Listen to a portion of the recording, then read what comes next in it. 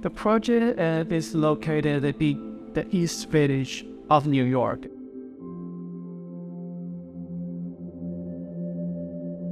Because the space is a very narrow and long space for the interior, it feels almost like a tunnel.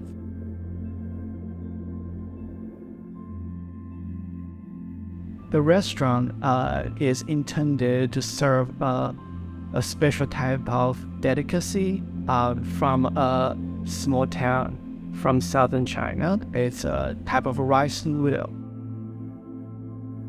The noodle itself has a very sturdy texture. It's round, it's long, so that's why we sort of bring in this wooden slates, sort of wrapping the space, individual wooden slates. They not only reinforce the idea of this tunnel, but also sort of resembles the shape of the noodles.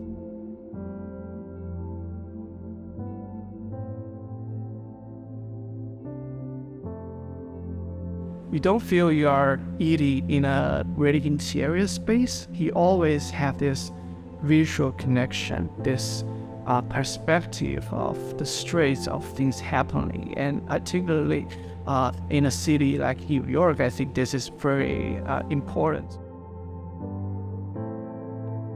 There were a lot of cliches about what an Asian restaurant, or particularly a Chinese restaurant, would look like. But then we wanted to transform this whole cliches of people have about those spaces, and we created a series of really contemporary, modern, and unique spaces for those restaurants.